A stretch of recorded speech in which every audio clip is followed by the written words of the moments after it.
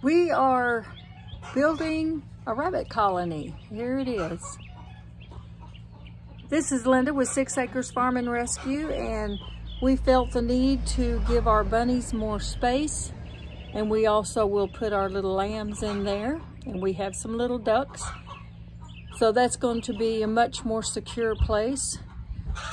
That big roost in the back, we will actually put a big shade tent netting over that so that they can get out of the shade.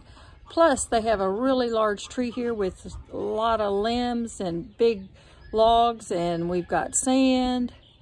So we've got it set up, and looks like they're all enjoying it so far. We put a few of them out there, mostly the girls. So if y'all want to stay tuned, and I actually have planted some peas on this side of the fence, and if they grow up and over, it's okay if they eat them. We've planted some beets and some cantaloupe, so we're going to use the space that way also. So we appreciate your time. Give us a thumbs up if you like this idea, and share. Give us a comment. We love the comments, and thank you for your time and watching us. We appreciate it. See ya. Well, we have our first little section up of our pallet rabbit colony. Since wood is so expensive right now, we decided to utilize these pallets, and they're really a great source. And as you can see here, he's got it all tied off, and he's got it leveled and supported on the corners. He's got it tied into one of my chicken pens there, and we have a gate on this side. And we have a big roost that we're going to put a big shade screen over, and we're going to let these rabbits have this old wood and to climb all over that. So I think it'll be a really nice place for them, and I think they'll feel safe, and they'll have a lot of room to run.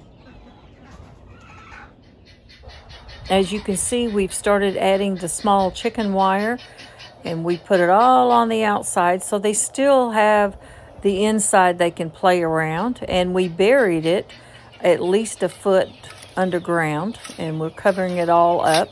And we will plant actually some things around so that it'll grow up on the fencing, and they can eat it if they want to. And we put them in there, and look at them go. They're just having a great time. There's some little ducks over there and a mama duck, and the cat is checking them out. He's never seen the bunnies out loose. So we've got all of our little does, and they're just jumping and running and flipping and having a grand old time.